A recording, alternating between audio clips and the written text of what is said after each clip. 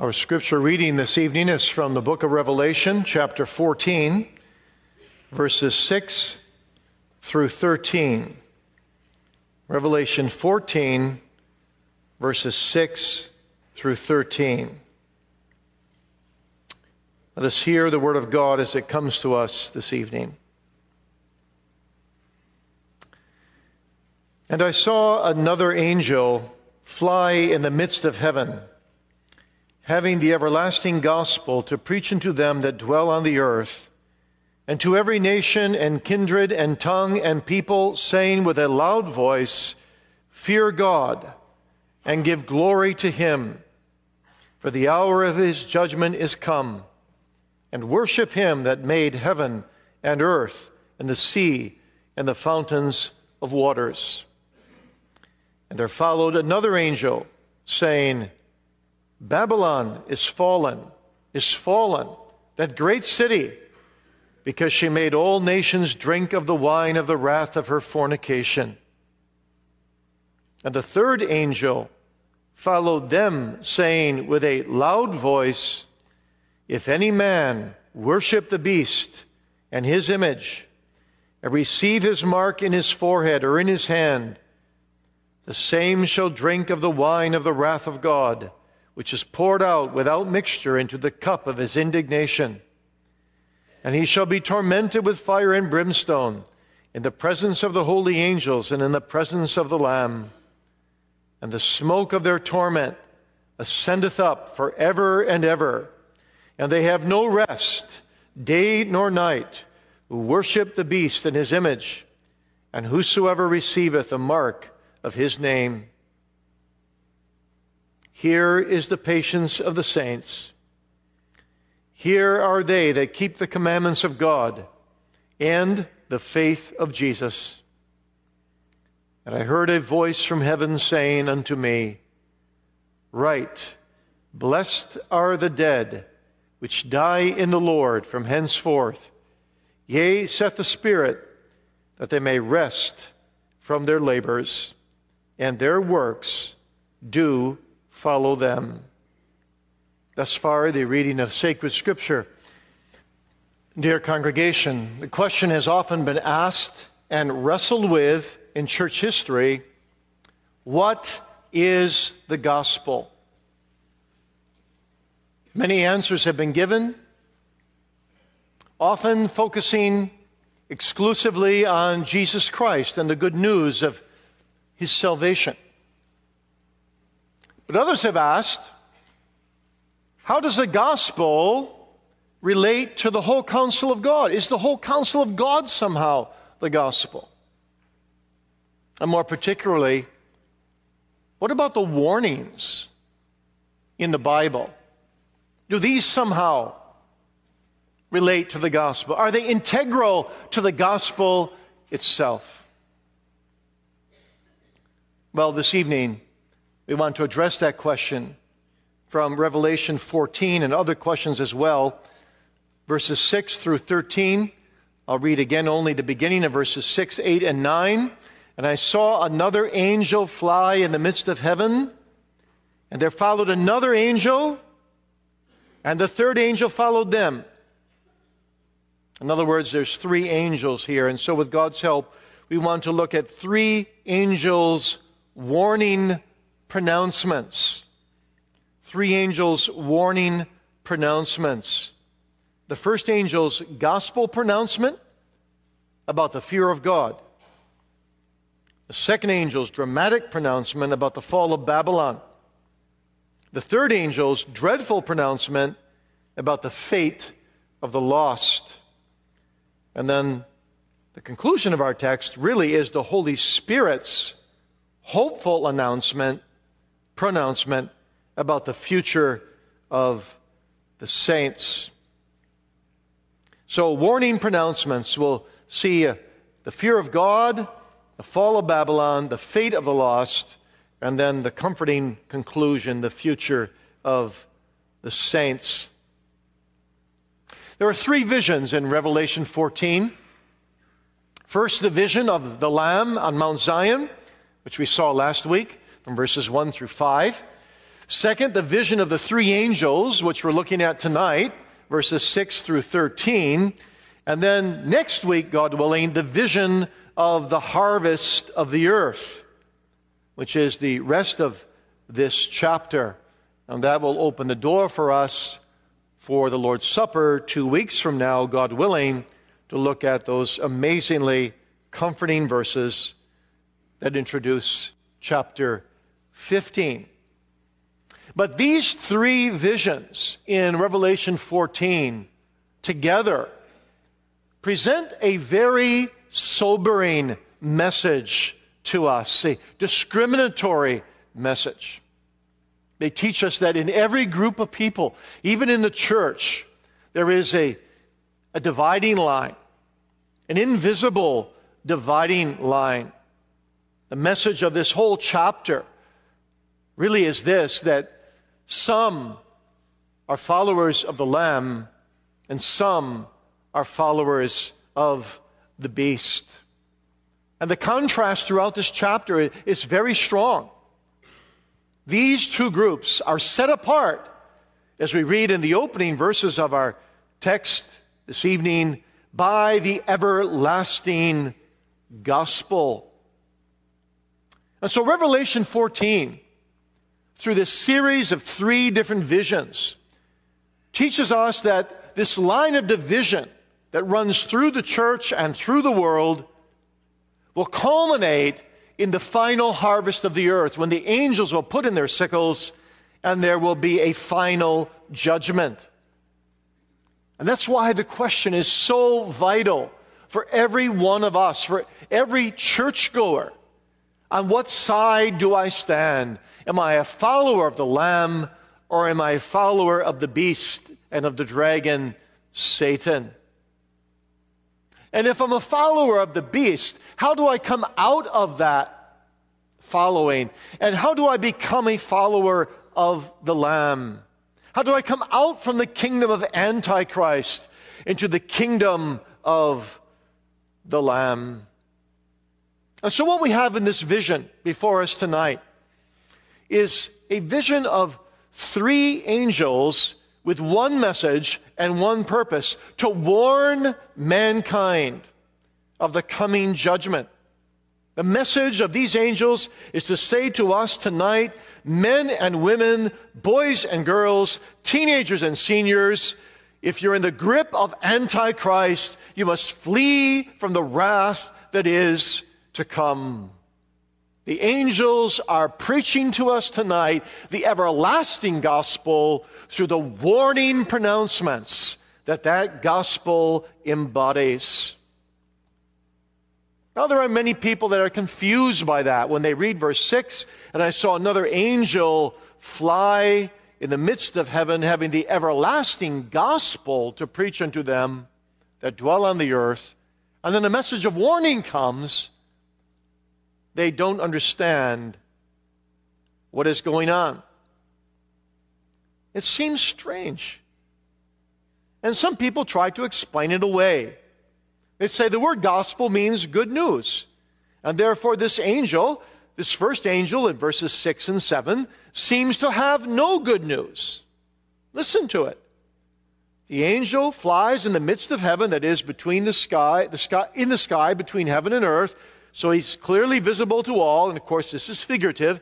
He comes to proclaim the everlasting gospel, and this is what he proclaims. Fear God and give glory to him, for the hour of his judgment is come.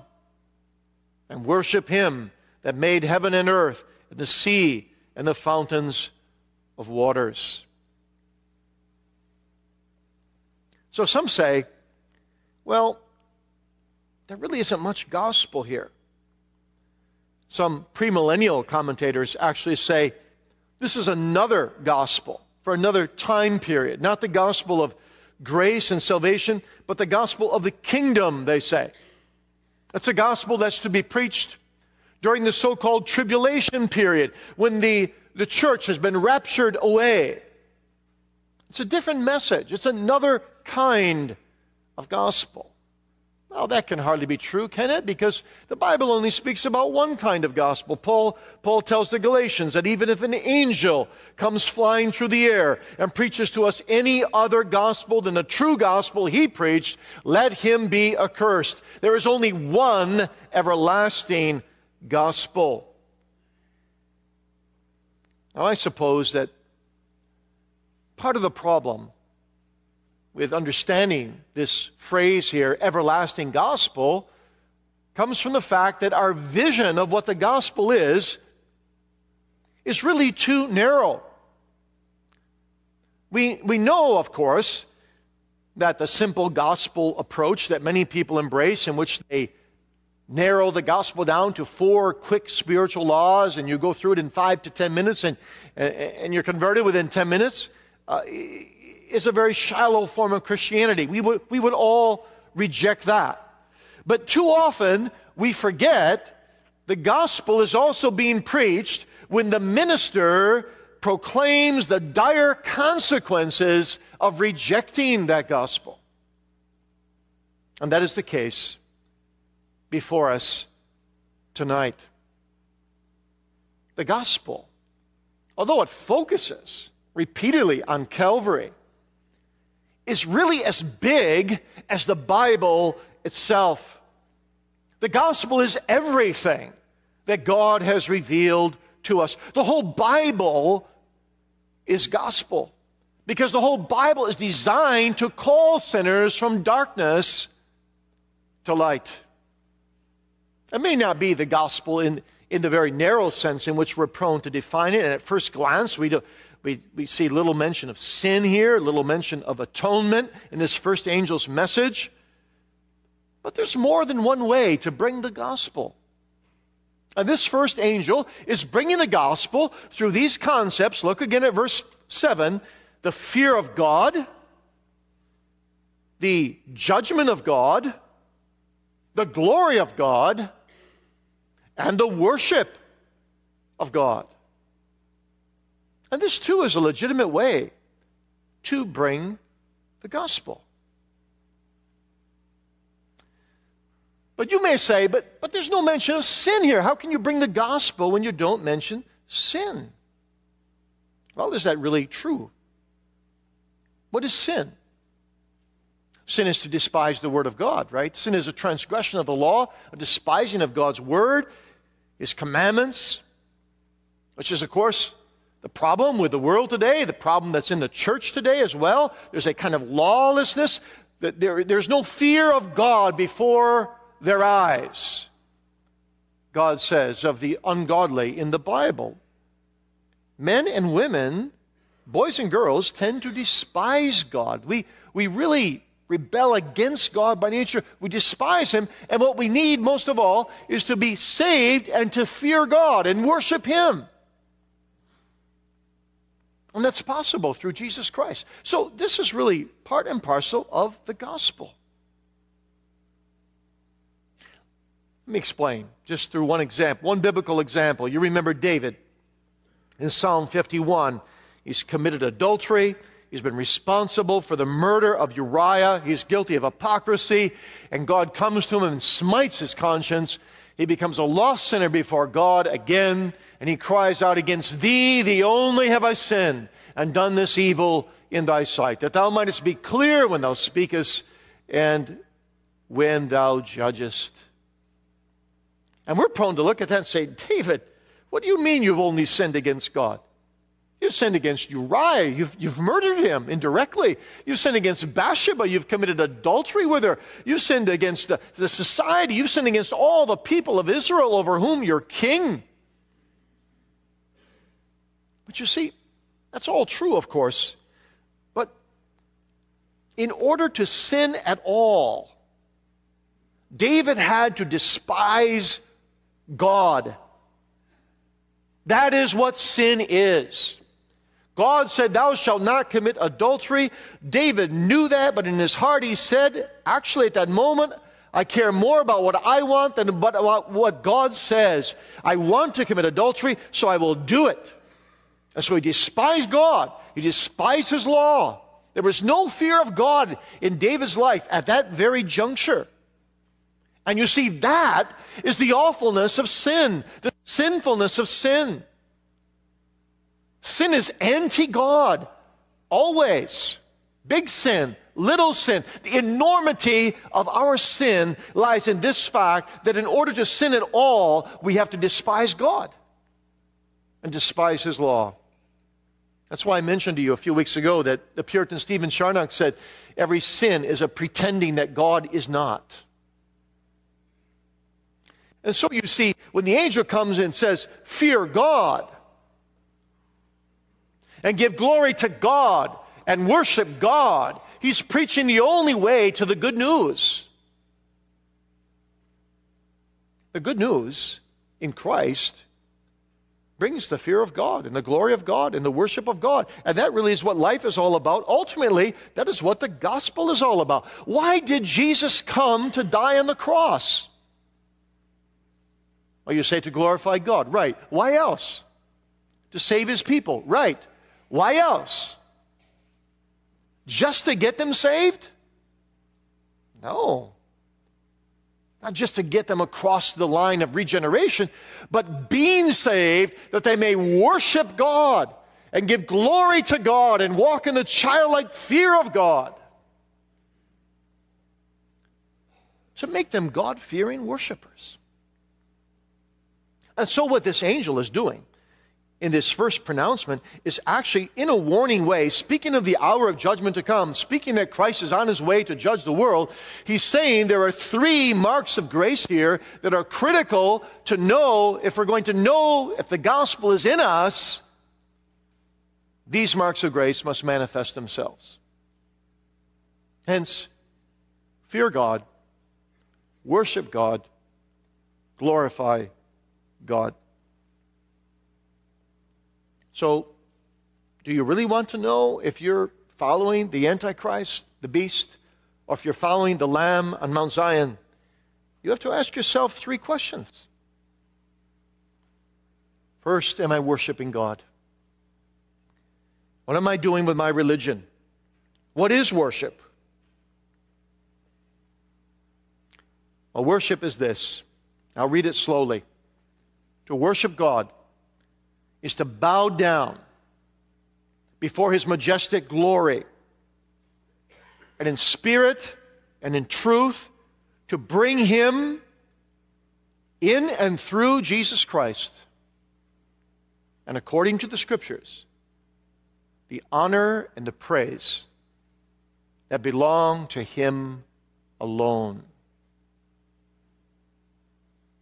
When I did a series of sermons some years ago on worship for the second commandment, we developed this definition in a whole sermon, piece by piece. Every ingredient here is important, you see. If you're a worshiper of God, you know what it means, not as much as you want to or to the degree you want to. We always come short. But you do know something of what it means to bow down before the majestic glory of God. And by the Holy Spirit and in truth, to bring God through Jesus Christ in accord with the Scriptures, the honor and the praise that belongs to Him alone.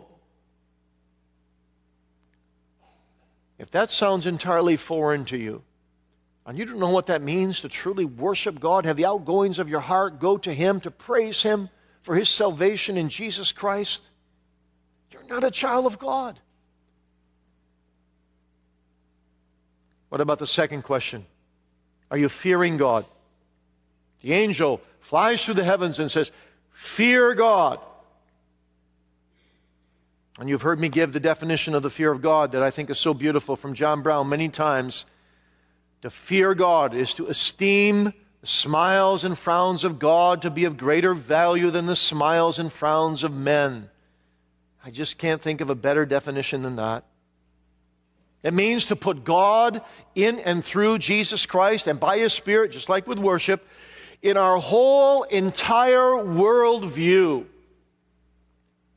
and our daily practical living. It means that not just one little piece of the pie of my life, not just on Sunday or just in my relationship with the church, but it means every piece of the pie of my life. My friendships, my recreation, my leisure time, my hobby pursuits, every piece of the pie of my life, I want to live esteeming God higher than men, valuing His smile more than the smile of men, fearing His frown more than the frowns of men. Now again, I'm sure you don't have that fear of God to the degree you wish. But again, I ask you not about degrees here. I ask you, do you know something of it? Is the fear of God a governing principle in your life? Do you yearn to please God? Do you want to live to His glory? This is the angel's cry. This is his warning cry of everlasting gospel. If you're going to be saved by the gospel, these fruits must be manifest. You must be God worshipers. You must be God fearers. And then thirdly, you must be God glorifiers. Which of course is then the third question. Are you glorifying God? Again, not to the degree you wish, but is the principle of it there? Well, you say, I don't know exactly what it means to glorify God. We always talk about glory. I don't even know what the word glory means.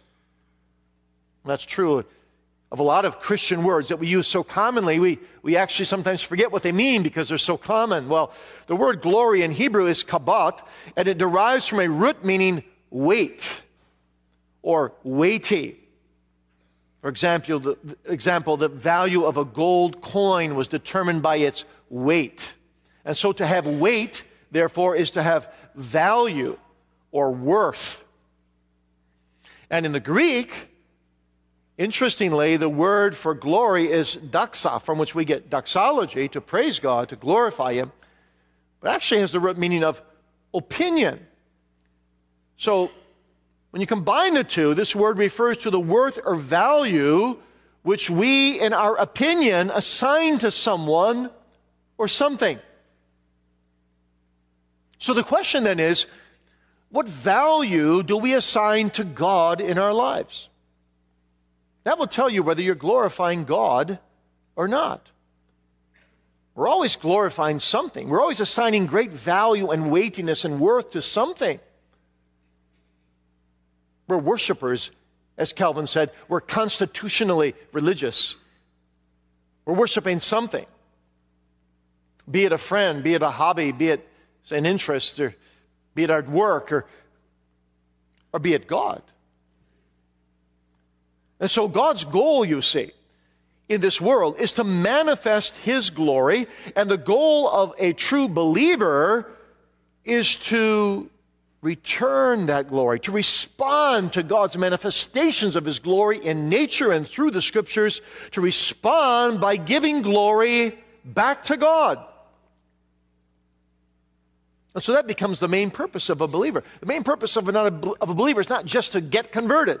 That's foundational. That's critical. But the main purpose of a believer is to glorify God, as the Westminster Shorter Catechism says, and to enjoy Him forever. Well, that begs the question then, how do you glorify God? Well, you glorify God by confessing your sins to God and fleeing to Christ for forgiveness. You glorify God by praising and worshiping and delighting in Him. You glorify God by trusting Him and surrendering all things into His hands. You glorify Him by being zealous for His glory. You glorify Him by walking humbly and thankfully and cheerfully before God and becoming increasingly conformed to the image of His Son.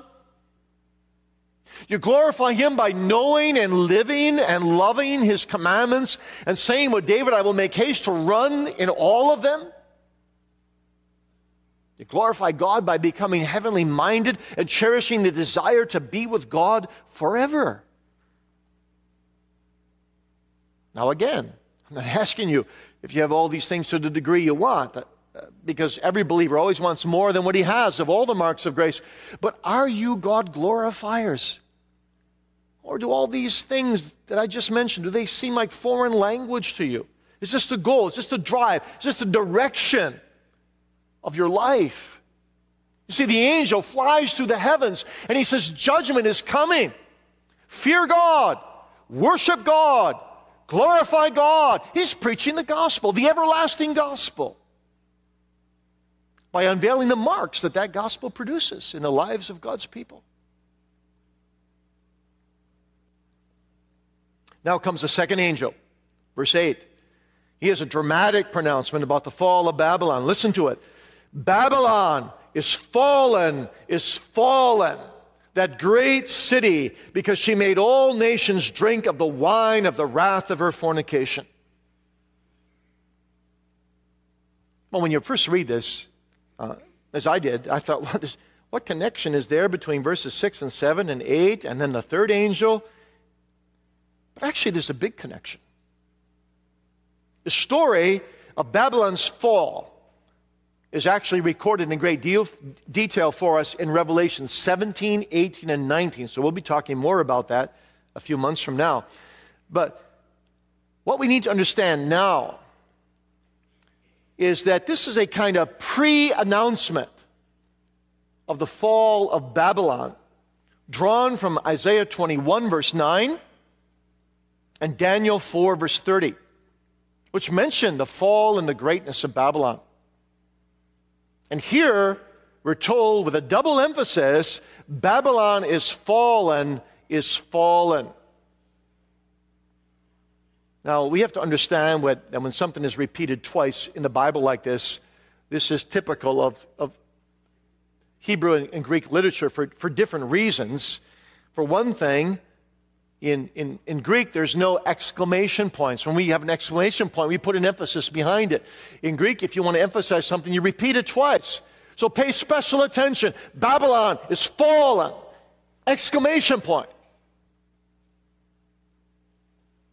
But you have to translate it literally, so you say, Babylon is fallen, is fallen. And there's a similar thing in Hebrew. Hebrew poetry, particularly, things are repeated twice to emphasize one particular truth. Or you read in Genesis 41, verse 32, and for that the dream was doubled unto Pharaoh twice. It is because the thing is established by God, and God will shortly bring it to pass. Pharaoh had the same dream twice, so that he would wake up and he would know that God was surely going to bring it to pass. It's a matter of emphasis, you see.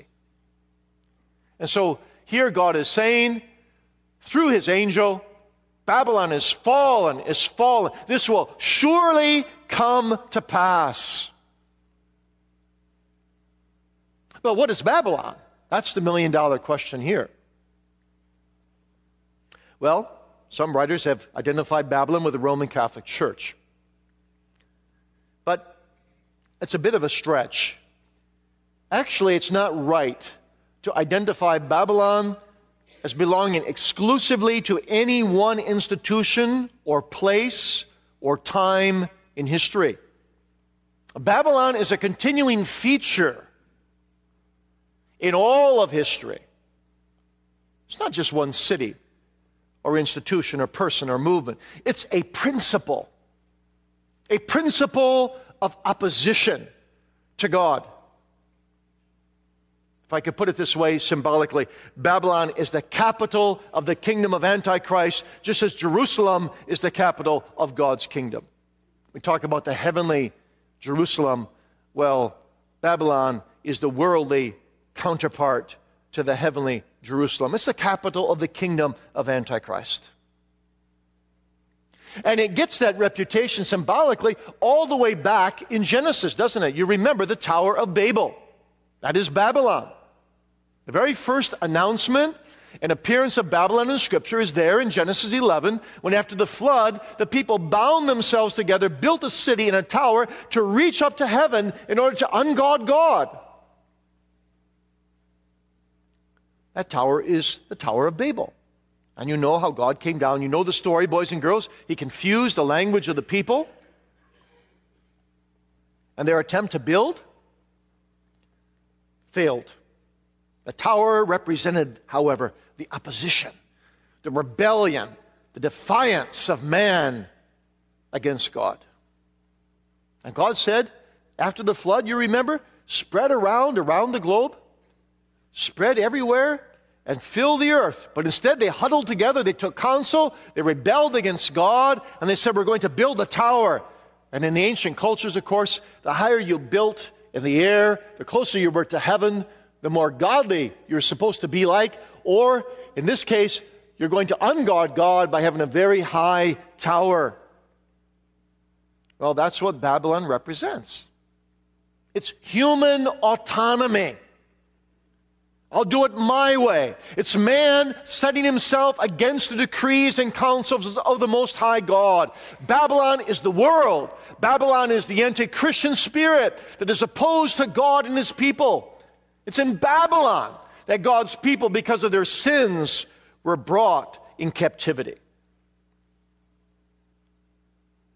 And therefore in Psalm 137 we read this, by the rivers of Babylon, there we sat down, yea, we wept when we remembered Zion. We hanged our harps upon the willows in the midst thereof. For there they that carried us away captive required of us a song, and they that wasted us required of us mirth, saying, sing us one of the songs of Zion. But how shall we sing the Lord's song in a strange land? You see, that's Babylon, spiritually. I doubt if many of us in this congregation have ever been seduced by the false teachings of Rome, but all of us have been seduced, at least to some measure, by Babylon. If you listen to the various forms of media today, just listen to the ads in the various forms of media today, you've already been tempted, haven't you, many, many times to be seduced by Babylon, by this world, with all its suggestive and seductive powers. This world of self-pleasure, this world of do it my way. That's the world we live in. It's called here the world of fornication. The angel calls it fornication, doing my will rather than God's, committing spiritual adultery against God. And you can do that with religion as well as your secular life. A do-it-yourself religion. I was in the Netherlands a few years ago and went to Krabendijk, my father's birthplace. I wanted to see where my father was baptized. We went into the church, and it was quite nostalgic for me. And then when I got done with the tour, the man told me, but this wasn't the exact church where your father was baptized, because this is a new building, and the old church was a couple blocks away. So we went over there to see what it was like and see what was built on it. And meanwhile, and there was a hardware store. And the hardware store was titled in Dutch, do it yourself. So there on that ground, do it yourself, my dad was baptized. The exact opposite of all true religion. It was just so strangely symbolic. But you see, that's exactly what human nature is like. We are drunk with the wine of the wrath of our own fornication by nature. The seducing powers of the world lay hold of us. That's why James says in James 4:4, ye adulterers and adulteresses, know ye not that the friendship of the world is enmity with God? Whosoever therefore will be a friend of the world is the enemy of God. He's comparing worldliness to adultery, symbolically saying worldliness is committing spiritual adultery against God. And you see, here we all need to examine ourselves, believer and unbeliever alike. I'm afraid that some of us can't really sing the songs of Zion because our ears have been opened too much to the songs of Babylon. We can't sing the songs of Zion with God's people in truth because we don't feel one with them. We've been in the world too much. Our minds and our desires have been seeped and steeped and marinated in this world. And we love the attractions of the world so much that it's even hard to concentrate on a sermon when we walk into the sanctuary of God. We're all guilty to some degree. So the message of this angel is a very solemn message for all who are seduced by the world. Babylon the Great is fallen, is fallen. If you don't turn to God and you don't fear God and worship God and glorify God, you will fall by the Antichrist spirit and you will destroy yourself. The second angel you see is a warning on top of a warning. but it's also a gospel proclamation. Flee from the wrath to come. Oh, dear congregation, where is your heart today? Are you really certain?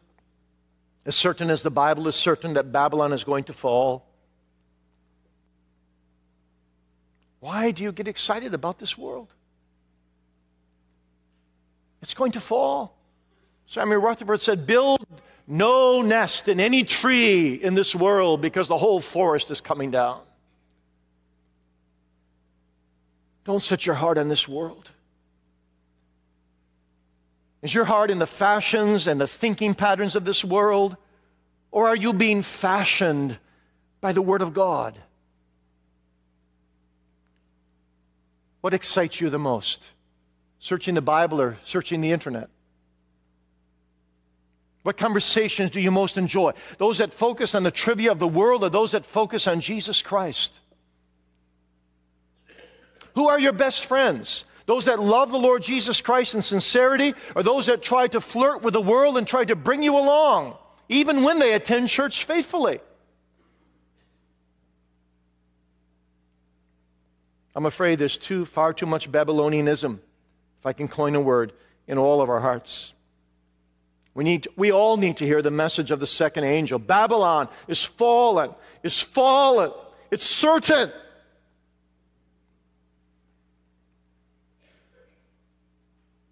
And if we believe that Babylon will fall, and then we still continue to live in worldly ways, are we not then guilty of trying to enjoy ourselves with pleasures that God has already condemned and will certainly destroy? And to live that way is to live dangerously. It's to play with hellfire, eternal hellfire, as the third angel tells us. Then the third angel comes. His warning is even more solemn. He proclaims the fate of the lost, the inevitable destiny of those who have worshipped the beast. Read it with me in verses 9 through 11. The third angel followed them, saying with a loud voice, if any man worship the beast in his image and receive his mark in his forehead or in his hand, the same shall drink of the wine of the wrath of God, which is poured out without mixture into the cup of his indignation. And he shall be tormented with fire and brimstone in the presence of the holy angels and in the presence of the Lamb. And the smoke of their torment ascendeth up forever and ever. And they have no rest day nor night, who worship the beast in his image, and whosoever receiveth the mark of his name. These are dreadful words, horrendous words. And really there's three things here we need to notice. The first is this: a disastrous way. A disastrous way. The worshiping of the false trinity of this world. The dragon, the sea beast, and the land beast that we saw in recent weeks. The worshiping of this false trinity, rather than the worshipful trinity of the Scripture, will end in disaster on the judgment day. That's what these verses are saying. Worshipping the beast will keep Satan from persecuting you for a short time, but you're soon going to pay the terrible price of having the wrath of God poured out upon you forever. Sinclair Ferguson summarizes this thought so beautifully. Let me just read this to you. He says, so the third angel announces the terrible judgment of God that will come on those who've received the false sacrament of the false Trinity. The people of God receive the mark, the sacrament, as it were, the identity marker of the Father and the Son and the Holy Spirit in baptism. But the ungodly are named for the dragon and the sea beast and the land beast. They have received the false sacrament. They don't realize that this is the very thing that will identify them for the judgment of the great day of Babylon. And you see how it is described, drinking the wine of God's wrath, poured full strength into the cup of his indignation. Keep going this way, my dear unconverted friend. It will end in total disaster for you.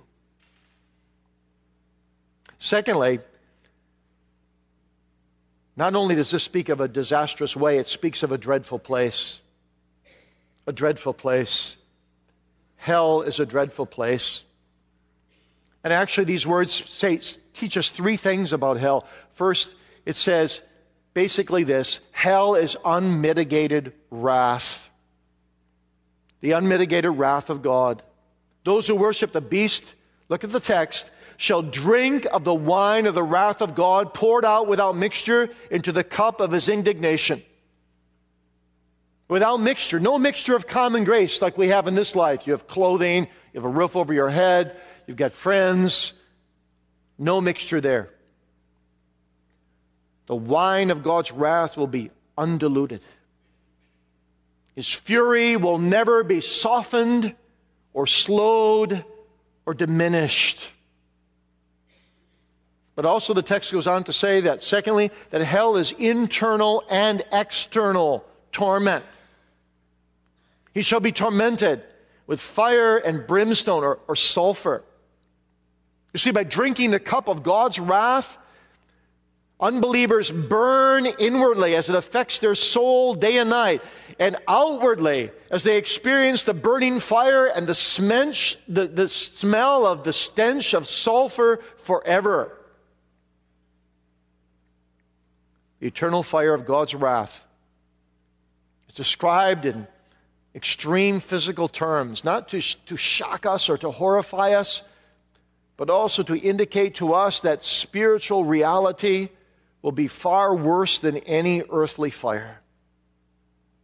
It will be dreadful to fall into the hands of a living God unprepared. And then thirdly, we're told that this hell, this dreadful place, is everlasting. The smoke of their torment ascendeth up forever and ever, says our text, and they shall have no rest day nor night. There's no intermission, there's no relief, there's no escape, there's no annihilation. They will be ever dying, yet never dead. The smoke will ascend forever because the fire is never extinguished. You know, back in Isaiah, the prophet says that hell is going to be a place that the worm dies not and the fire is not quenched. And the Jews of that day were so appalled by that text in Isaiah that it's Isaiah 66 verse 24. What they did was they read it before they read verse 23 because they didn't want to end with this dreadful verse of 24. Because you see, in ancient times, it was such a great disgrace for a corpse not to be buried. And the two worst things you could do to your enemy were either to burn his body or to leave it to rot. But at least when the fire had used up its fuel, it went out. But this text was so terrible in their mind because it said the worm never dies. In hell there will be something foul, something endlessly gnawing at people, a speaking conscience that will be eating at them, devouring them, giving them no rest, day nor night. The Puritan John Flavel put it this way: conscience, which should have been the sinner's curb on earth, now becomes the whip that will lash his soul in hell. That which was the seat and center of all guilt now becomes the seat and center of all torment. It's a dreadful thing. It's horrific. In hell, just think of it. Every sermon will come back to you. You'll remember all your sins at one time. Every prayer, every plea, every appeal, every offer of grace, every example. You'll hear all 12 years of sermons of Reverend Van der Zwak. You'll hear them again in hell. And you'll regret every opportunity you pass by. And you'll say, why didn't I listen? Why didn't I repent? I neglected all my opportunities. There will be weeping and gnashing of teeth. Inconsolable misery. Guilt upon guilt, sorrow upon sorrow. All your sin, all your wretched, wicked life will come back. And you won't repent. You'll still be angry at God, and you'll be angry at the devils, and you'll be angry at everyone. Angry at yourself for choosing such misery. Hell is a dreadful place. And you'll be angry. Did you notice what verse 11 says? In the presence of the Lamb. Or verse 10, the end of verse 10. In the presence of the Lamb. You won't be able to get away from God. Satan doesn't rule over hell. The Lamb rules over hell. The Lamb rules. Puritan Jonathan Edwards said, for everyone, eternity will be spent in the immediate presence of God. He goes on to say, God will be the hell of one person and the heaven of another, because in hell he will be present in his anger, his holy fury. You ever had someone really mad at you? You just breathe a sigh of relief if you can just get away from the person for a moment. Well, you can never get away from the anger of holy, almighty God in hell. What folly it is to say that God hates the sin, but God loves the sinner. In hell, God will hate the sinner justly. Justly. And be full of fury and anger and rage, particularly those who've heard the gospel and rejected his only begotten Son, rejected his love offers to repent of their sin and fly to the Savior and find life and joy and purpose and meaning in life. Well, these words speak of a disastrous way, a dreadful place, but also of an amazing escape because of the presence of the Lamb. You see, this Lamb, which will be so awful to see in hell, in his anger, still has not put an end of you, my unconverted friend, here today. In fact, this Lamb has taken that cup of hell, which if you don't repent, you will experience, and he's drunk that entire cup himself. In Gethsemane, he said, Father, oh my Father, if it be possible, let this cup pass from me. But the Father said, no, no. And he drank it. He drank it so that you can still be offered tonight the way of escape in Christ Jesus, and bow before the Lamb who sits on the throne and who will judge you one day. He's willing to drink it for you to its bottom bitter dregs. Oh, that you would turn to him now, that you would repent now.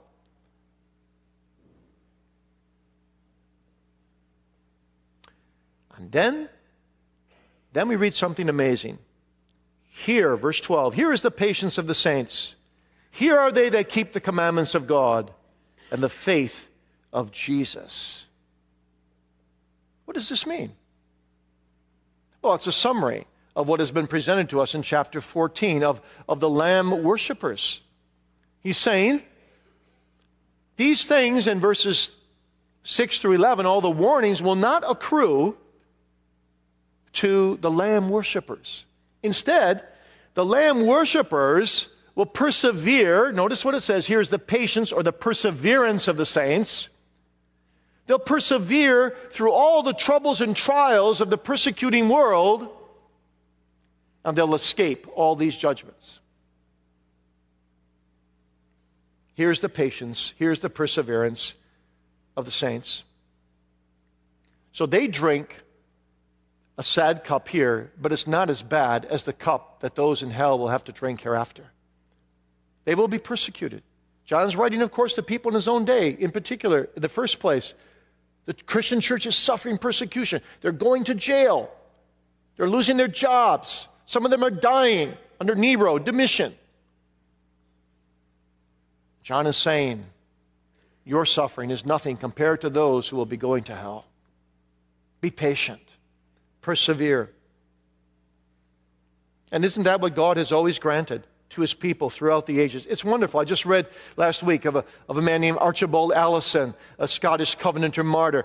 He got up on the scaffolding and he's ready to have his head chopped off, and he looks at the audience and this is what he says. What think ye of heaven and glory that is at the back of this cross for me? The hope of this makes me look upon pale death as a lovely messenger to me. I bless the Lord for my lot this day. Give our Lord credit, friends. He is very good. But oh, he is good also in a day of trials. And he will now bring me into sweet company through the ages of eternity and he went to die. Oh, the patience of the saints. As dreadful as it is to face the persecution, John is saying to believers of his day, of the dragons and the beasts of Satan in this life, when Christ comes, the future will be worse, far worse, for those who worship the beast than those who worship the Lamb ever experienced, even in the thick of persecution. And so go on being patient, go on obeying the commandments of God, verse 12 says, and go on in the faith of Jesus. These are the marks by which Christians were known. They were patient under persecution. They obeyed Jesus no matter what. Even when the emperor said, "Say Caesar is Lord and you'll escape the fire," they said, "No, we'll obey the commandments of God. We shall make no other idols before us." And they went to the flames, or they went to the beheadings. They continued in the faith of Jesus, believing in Him. He is Lord. He alone is Lord. And because they were faithful, by the grace of God, they got graciously rewarded. You notice our concluding verse 13 says, "And I heard a voice from heaven saying unto me, Write, blessed are the dead which die in the Lord from henceforth, yea, saith the Spirit, that they may rest from their labors, and their works do follow them." So the angels come with three increasingly horrific messages: warning, warning, warning, but preaching the gospel through them. Flee from the wrath to come. And then the Holy Spirit turns it around and says, "But for those who do run after the commandments of God and by grace manifest these fruits and follow the faith of Jesus, blessed are they when they die. Their future is secure. Their works do follow them." Well, there's three things here that are being said in this last verse as well. Let me just give them to you before we close tonight. The first is this. Actually, it's a thing that John is not saying. He doesn't say their works will precede them. Did you notice that? He says their works will follow them. He doesn't say they'll come before the heavenly King and say, "Here are my deeds. Here's my fearing God. Here's my obeying the commandments. Here's my faith of Jesus. Here's my worshiping of God. Here's my glorifying of God." No. There's no entry for those who come on the basis of their deeds. But he says, come, just on the basis of Jesus Christ, His glorious sacrifice, and you will enter in. But as you enter in, you will look back, as it were, over your shoulder, and you will see a trail of deeds, of exercises of faith that the Lord enabled you to do, and they will follow you, and they will be graciously rewarded in heavenly places. 13 times Jesus speaks of the rewards, the gracious rewards coming to believers in glory, especially those who've been persecuted. Your works, like a troop of children, will come behind you. They will follow you into glory. What a beautiful thing. We are beholden, says the Belgian Confession, to God for the good works that we do. We are beholden to Him, not He to us, because He gives us the grace to do them. But He's so gracious, He not only gives us the grace to do them, when we get to glory, He'll reward us for the good works done. That's grace on top of grace on top of grace. So that's the first thing. The second thing is this. The Holy Spirit speaks here, saying that those who are lookers for Jesus, as Hebrews 9:28 puts it, who die in the Lord, looking to Jesus. Their life is out to Jesus. They're in the way of Jesus. They're in the faith of Jesus. Their death will be gain. Blessed are they who die in the Lord. Their death will be gain because of what they leave behind and because of what they receive. They'll leave behind a body of death. They'll leave behind labor and sorrow. They'll leave behind a life of affliction. They'll leave behind a life of temptation, of buffeting Satan, an enticing world. They leave behind problems with the lust of the eye and the lust of the flesh and the pride of life. They leave it all behind. That's gain. And death itself will bring them into communion with God. Dying brings them into communion with Christ's suffering. Dying gives them a unique experience of Christ's all-sufficient grace. Dying will transform them into the image of Christ. Dying will be their last opportunity to witness for Christ's glory. Dying will usher them into the very presence of the Lord of glory, to be married to Him, to be His bride, to be sin-free in Emmanuel's land. It's all going to be gain, you see. Blessed are they which die in the Lord. Cursed are they which die outside of the Lord. But blessed are they who persevere. This is the patience of the saints. Dying will initiate us into perfect glory, into perfect activities, into a perfect knowledge of Christ, into perfect eternal life with the triune God. Dying welcomes us into a perfect home, perfect communion, intimate communion with God. Samuel Rutherford said that God can make 10,000 heavens full of good and glorious joys, but all of them together could not compare to just being with Jesus forever. Blessed are they who die in the Lord. From henceforth, from now to the end of the world, John says, all those who die in the Lord will be greatly blessed. And finally, John is saying that the Holy Spirit is saying in these verses that every believer will rest from all the work he engaged in on the Lord's behalf on earth. They will rest from their labors. God won't forget their works. He'll crown their efforts with rewards of grace, but they may rest. Rest. Rest as a lamb worshiper with the Lamb. Well, let me close then with two applications. First, to you, lamb worshipers, let the rewards of grace and your promised future, in contrast to the future of beast worshipers, let it motivate you to go on believing in Jesus Christ alone, to go on keeping His commandments, to go on living unto Him. Brand your brain with images of the redemption of the faithful and images of the punishment of the wicked. Do you need help fighting the temptations of this world? Ask God to bring to mind the fall of Babylon, the wine of God's wrath, poured out without mixture. When Babylon tempts you, think about the day of judgment. When the beast calls for your worship, think of the torment his worshipers will experience in the presence of the Lamb. And go on worshiping the Lamb. And finally, my last application. Did you notice that the gospel that comes through these three angels and through the Holy Spirit is prefaced in verse 6 by being called the everlasting gospel that comes to all that dwell on earth, verse 6 says, to every nation, every kindred, every tongue, every people. That means that every single impenitent sinner on the face of the earth needs to repent before God before the final day of judgment comes. That includes all of us, but it includes also people everywhere. It includes every Muslim, every Buddhist, every Hindu in the world. Christianity is an exclusive religion. You either repent before Jesus Christ or you are lost forever. And you still are in the day of grace. It's still the time to repent. And if you know this gospel yourself, you should feel a tremendous sense of responsibility to do whatever you can, be it through prayer, be it through evangelizing others, be it through giving financially to various worthy causes around the globe that spread the gospel. You should do all you can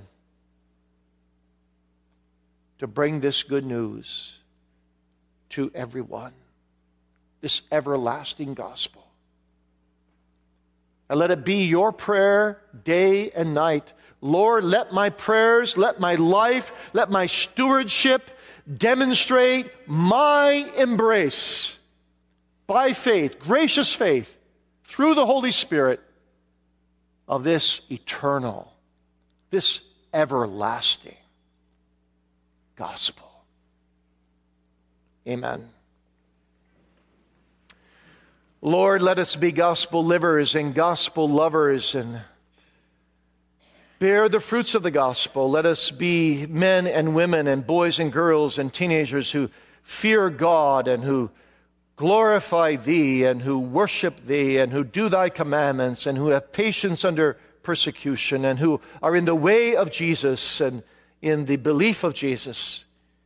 Give that all these fruits may be manifest in our lives, and that we may seek to proclaim this everlasting gospel, even through warning to those around us. Help us to allure and to warn, to win and to woo, as well as to admonish and exhort, and so much the more as we see the day approaching.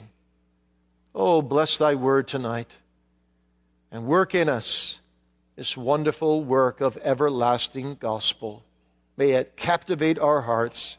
May it consume our lives. May it direct our energies, our giving in prayer, our giving in going places, our giving in finances, our giving in support of those who do this work in a direct way. Fill the earth with the knowledge of the Lord, even from sea to sea, we pray.